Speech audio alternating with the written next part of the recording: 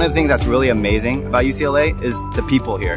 Because you have inventors, you have writers, you have thinkers, you have, entrepreneurs. It's just so diverse here. And I feel like with being surrounded by this kind of student body, you're really empowered to do something amazing. The ability at UCLA to kind of take what you're interested in inside the classroom and explore that outside the classroom, I think is incredible. I love UCLA, it's awesome. To be the best, you have to learn from the best. So UCLA has some of the greatest professors as well as some of the brightest minds that are your peers. So that was one of the major reasons that I chose UCLA. I chose UCLA over all the other schools because I did a stayover program with the Society of Women Engineers, and I got to meet a bunch of the girls that were also engineering majors, and I stayed with another chemical engineering major, and I just really felt like I was in a community that I was being supported. Favorite thing about the engineering school is the challenge that it presents me with. It really makes me attack problems with an approach that I haven't even considered before, and it's expanded my intellectual vitality further than I ever could have imagined.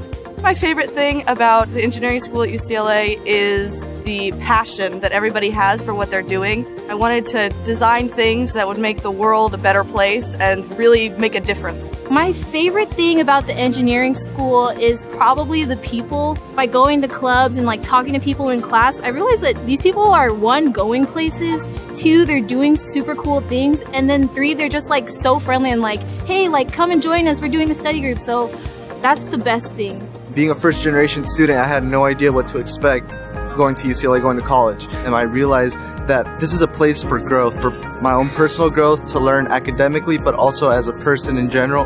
Engineers are applicable in every single industry.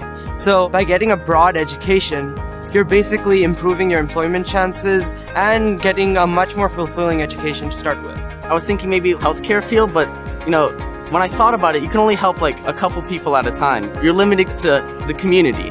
Whereas in engineering, you can help as many people as you want. You can help millions, maybe even billions. I want to get some experience in the industry I want to work in. So solar, wind, grid modernization, that kind of thing. I personally want to get into technology management, so maybe grad school for an MBA. I'm particularly interested in the medical device industry, so I'd like to work for an R&D department, doing some kind of product development. I currently have a job offer from Northrop Grumman. Getting that job offer was probably one of the greatest experiences of my life. I literally screamed on the phone for 5 seconds. It just showed that all the effort and work I put in here definitely paid off. I was really inspired by the passion and the energy of the community here at UCLA. It's the best decision I've ever made in my life.